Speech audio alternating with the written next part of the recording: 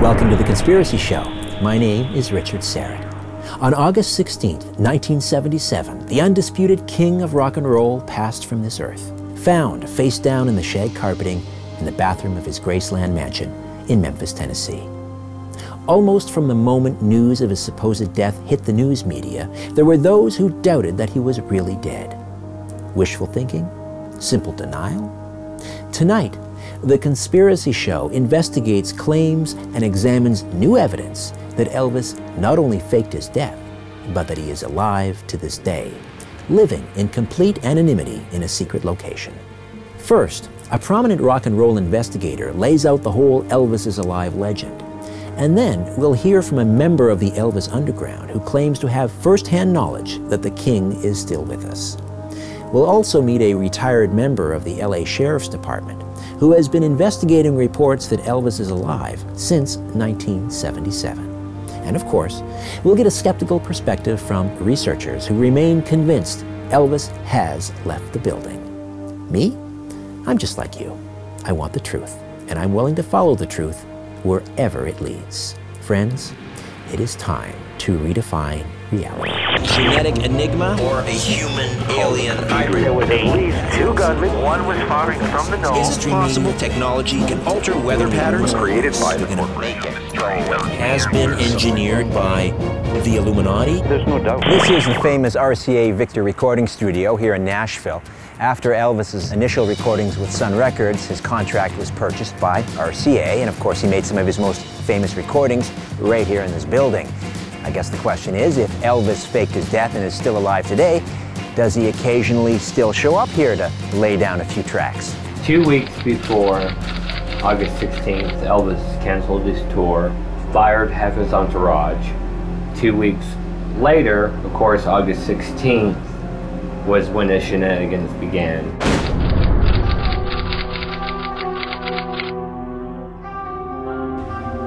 Paul, why are you so convinced that Elvis didn't die August 16th, 1977? Because the bank account statement showed the checks, $20,000, $30,000, $40,000 checks to people. And the checks were written at Elvis's bank and signed by Elvis. And that morning, around 9:30, a courier delivered a package that Elvis signed. That piece of paper is still in existence. It just doesn't add up. There's no way possible you can be sitting on the toilet, signing checks, answering the door, and everything else. I remain a skeptic myself. However, I can't ignore some of the things that came up that I can't explain.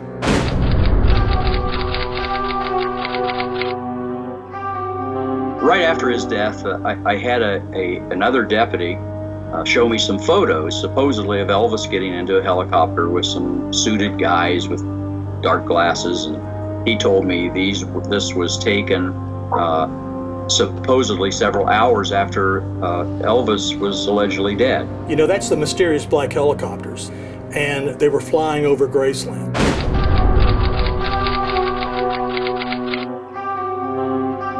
A conspiracy idea that he was lifted out and maybe a body was taken and put in place. And one of the great rumors was that Elvis weighed over 250 pounds when he died, but on the autopsy report, the weight said 170.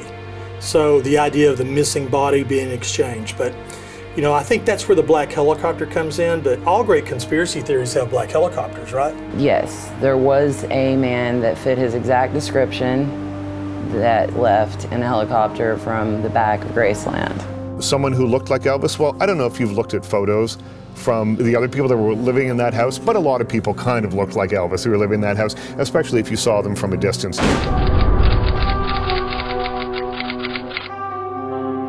Elvis is someone who traveled by a private jet. He would take helicopters around. There was probably a fairly common occurrence to see a helicopter land at Graceland, even maybe so the day before or the day of his death. I recall the story, and this sets up one of the great clues of the wax dummy in the coffin. And a lot of people would look at the body and they'd say, no, that's not Elvis. It looks like a dummy. It looks like it's made out of wax. The body in the casket. looked somewhat waxen. Right. And one mentioned that he had a pug nose. Elvis didn't have a pug nose. His hands were too smooth, but they would have been calloused because he was into the martial arts. Right. The other thing about it, that a sideburn had fallen off and had to be glued back. One mentioned beads of sweat or condensation. Somewhere between 200 and 300 people that reported sweat beads. They actually saw beads of perspiration. All adding up to the possibility that the body was in fact made of wax. The Elvis that was in that coffin was a thin-looking 1950s Elvis.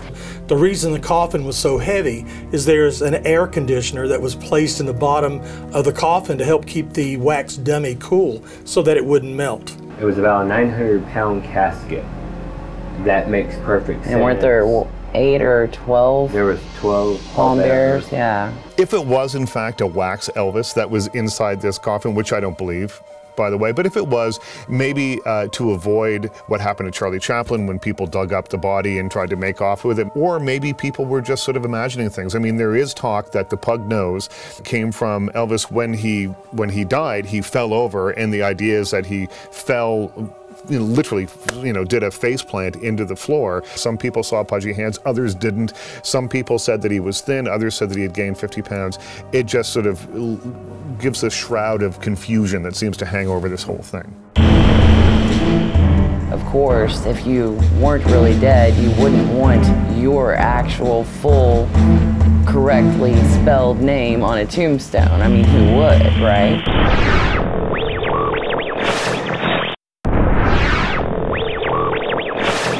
Elvis was born in Tupelo, Mississippi. He lived in Memphis, but when it came time to make music, he came here, Music City, USA, Nashville. We're going to discuss whether or not it's possible Elvis Aaron Presley did not, in fact, leave the building.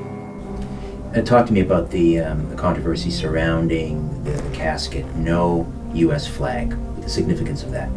Elvis was a veteran, and when Elvis died, a lot of people thought it was odd that Vernon did not have an American flag draped over Elvis's coffin, because he did make it to the rank of sergeant. But I'm not too sure how Vernon felt about the government taking Elvis into the Army and drafting him, because he felt like Elvis was really doing a lot for the United States government money-wise, and now they sort of betrayed him and took him into the Army. Vernon was never a fan of Elvis being in the Army, and they didn't have taps played, or they didn't have the gun salute. When I spoke to the gentleman who worked at the Memphis Funeral Home at the time, and he said that while a lot of people put flags on their casket, that was never mentioned to Vernon, and it was not offered, nor was it asked for.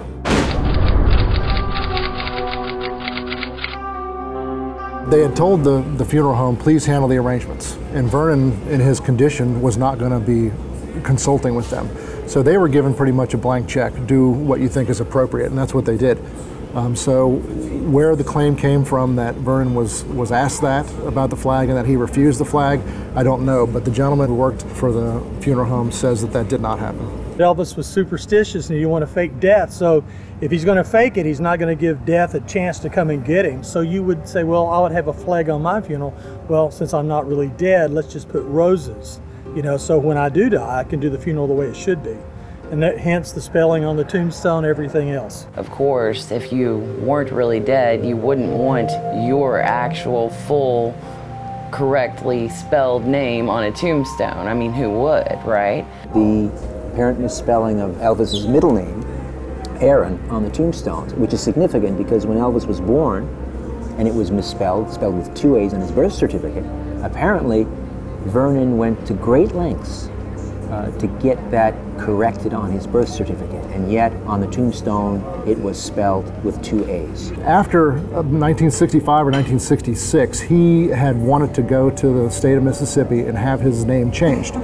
When he found out that it was already changed to the AA, they left it at that, but his father knew that he wanted to make that change. So to say that Vernon misspelled it is not accurate. He knew that Elvis wanted the AA spelling, and that's why it's on the gravestone. If Elvis faked his death, what would some of the reasons, what might have been some of the motives for doing that? Okay. Why Elvis would fake his death, the first reason was he was too famous. he had to rent whole movie theaters out after midnight so he could bring his friends in and they could watch film. Or when he took his daughter out for her birthday, he had to rent the entire amusement park, close it out, and use it. So that here he was, a prisoner of his own fame at Graceland. That was one.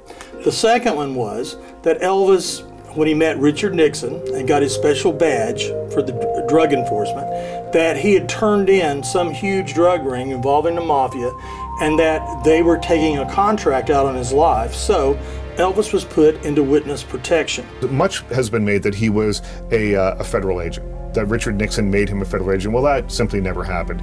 Elvis, who knows in what state of mind, contacted Nixon and said, listen, I've got contacts all over the music industry. I can help you. I could root out the evil that is drugs. Meanwhile, his clothes are literally rattling with little jars of pills that he has tucked away in all his pockets. And because he's Elvis Presley, he gets to meet the president. Because he's Elvis Presley, he gets more than just a set of cufflinks that all the other VIPs get. Because he's Elvis Presley, he got a badge. And he got a badge that made him something like a special enforcer for the, which it doesn't mean there's no such position. Elvis had apparently taken part in an FBI sting called Project Fountain Pen, which sent some mobsters to jail because one of Elvis's jets, I believe, had been leased by these mobsters. Vernon was a horrible money manager, and it was the mob that basically extorted money out of Elvis and Vernon, and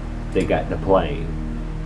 And eventually, Frederick Peter Pro, along with the rest of his cronies, were busted and served their time.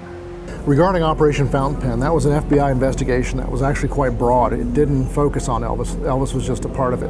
What a lot of people don't know about this, and I spoke to the gentleman who put Operation Fountain Pen together and was actually working undercover on the case on Elvis's part of it, is that Elvis didn't know about Operation Fountain Pen. Vernon didn't know about Operation Fountain Pen. He was never actually a federal agent, which very likely means he was never involved in an FBI operation to take down anybody. I got an anonymous tip that Elvis Presley's credit history was showing up, that someone was searching his credit history for a loan.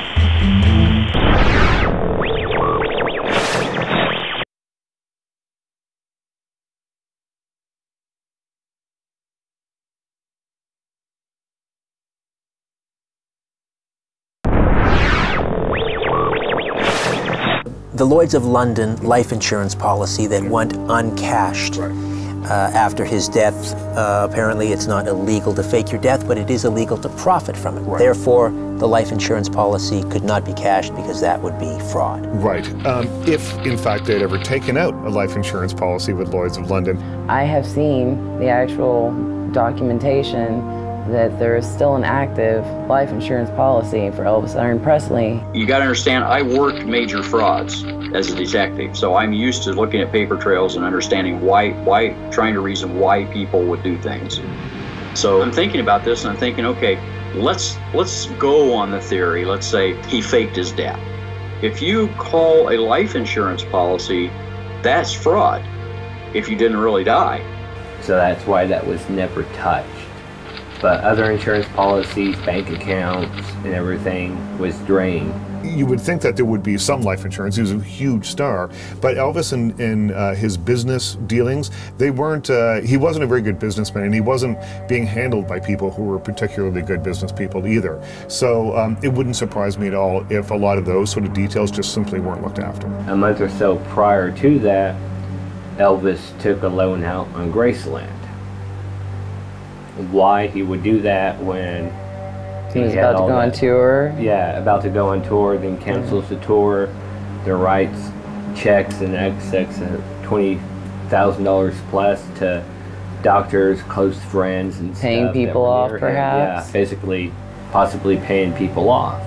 I think one of the best things that came up was that I got an anonymous tip that Elvis Presley's credit history was showing up, that someone was searching his credit history for a loan. And the credit history is being run under the name of John Burroughs.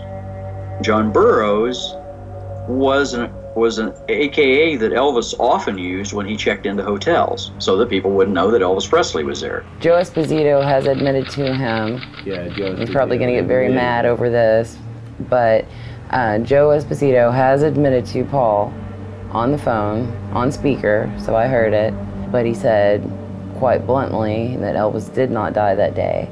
But if you ever tell anybody that, I'll just say you're crazy. If you were to discover Elvis's whereabouts, found out that he was alive and living under a witness relocation program, would you ever reveal that information? No. Nor would I even want to. Why would I put somebody's life in jeopardy to prove someone's conspiracy theory when he's not doing anything but just what he agreed to? No, I would never do that. Well, so long. Oh, how I hate to see you go. Well, so long, baby. what about the supposed tape recordings, audio recordings of Elvis Presley made after 1977? What can you tell me about that? I've got one that's been voice printed as Elvis, the Silver Nora album, with the Do You Know Who I Am, Loving You, I Love Her Any Night, and so on and so forth, have been voice printed, and they are an exact match to Elvis's voice.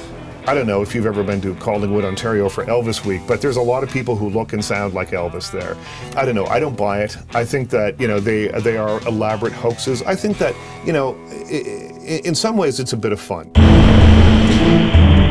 It is a house that, from all outside appearances, not much bigger than this house. Yeah, it's basically ghetto. From what I saw, it looked like Elvis.